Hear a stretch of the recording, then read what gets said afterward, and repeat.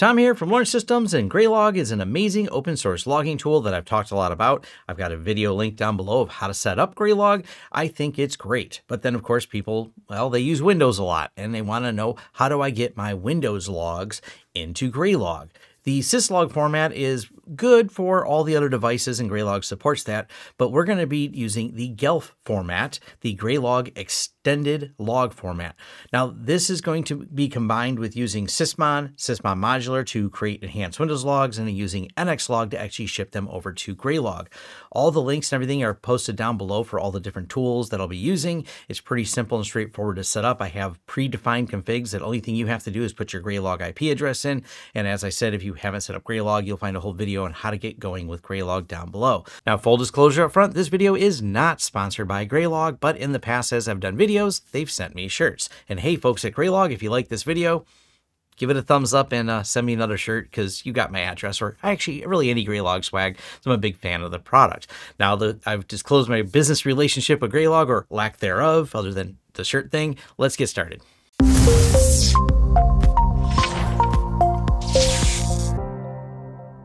Are you an individual or forward-thinking company looking for expert assistance with network engineering, storage, or virtualization projects? Perhaps you're an internal IT team seeking help to proactively manage, monitor, or secure your systems.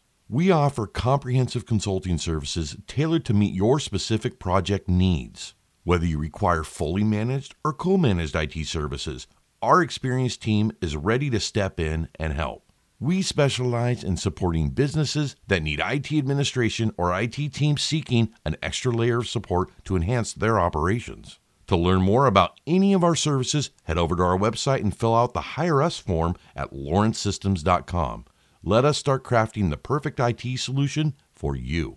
If you want to show some extra love for our channel, check out our swag store and affiliate links down below that will lead you to discounts and deals for products and services we discuss on this channel. With the ad read out of the way, let's get you back to the content that you really came here for.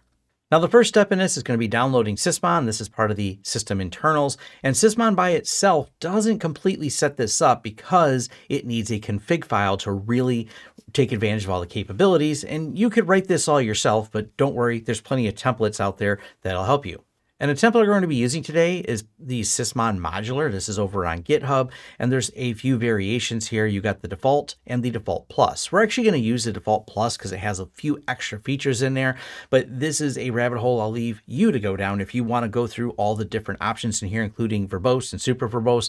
These might be fun learning opportunities if you are deep diving into all the internals of Windows and wanting to know all the logs that get created. But for sanity reasons, we're just going to use a default plus because that's a more common production version of it. I also like this because it will add MITRE ATT&CK techniques as part of the systems that run. We'll show that later in the video, and eventually I will have some videos diving deeper into some of the MITRE ATT&CK and how this is used in SIM tools. But essentially what you're doing here is aligning when something runs, such as Who Am I, to different MITRE ATT&CK techniques, and that's in this default plus setup.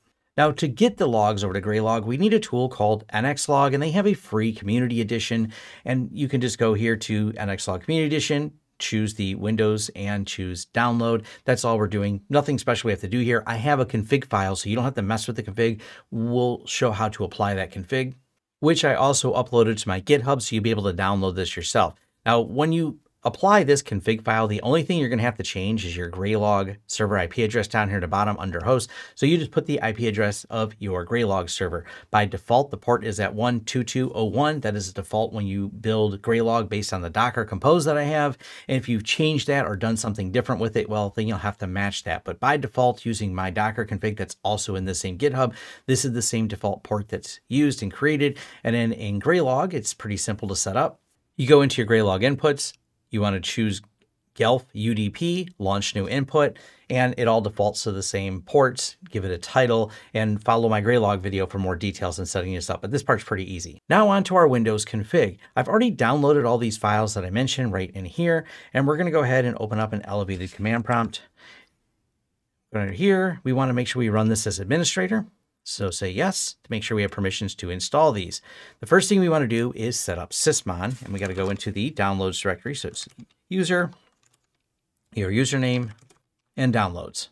And we're going to run Sysmon-exe. We need to accept the end user license agreement and -i Sysmon config with file delete XML. This is that enhanced Sysmon config. Starting Sysmon, done. Now from here, we can actually open up Event Viewer. We can open up the Applications and Services, Microsoft, Windows, scroll all the way down, click on Sysmon, click on Operational, and this is where the enhanced logs will show up. Now this does not export them out, that's the next step, but this is where all those extra Sysmon logs with all those details are in here. Now let's go and set up NXLog to get them shipped over to Graylog.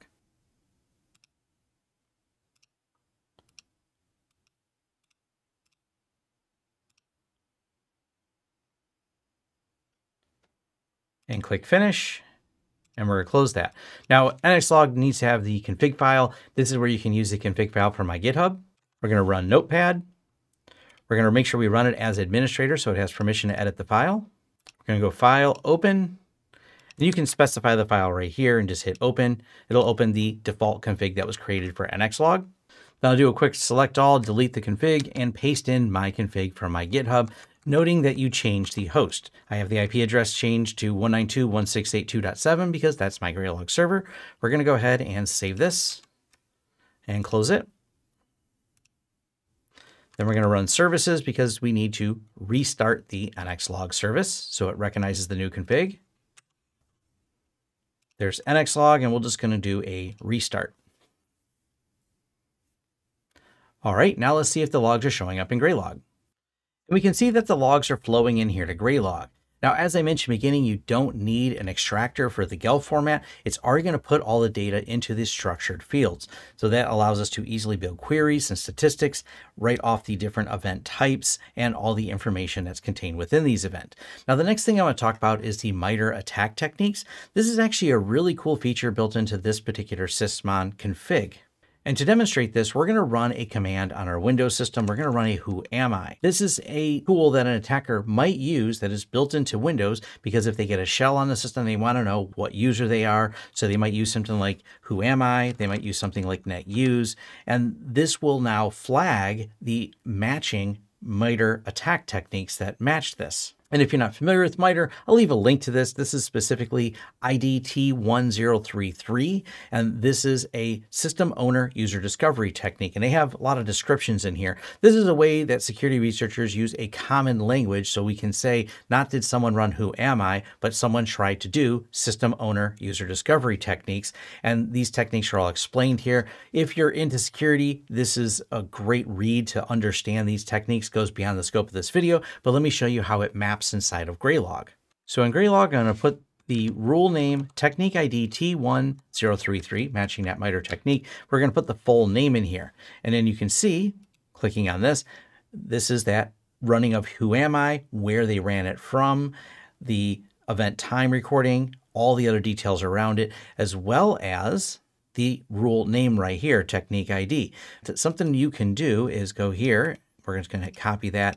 We're going to change it so we're only looking for that technique ID. And you'll see each time technique ID came in. So if we scroll down to some of the other events, such as running netuse, you'll see that is a different technique ID in there. This allows you to actually build queries, and this is running netexe. And this particular technique ID was T1018. So you can get the idea that you can start querying or build queries and statistics on when these are run, or even build triggers, because these are anomalies you should be looking for on your system.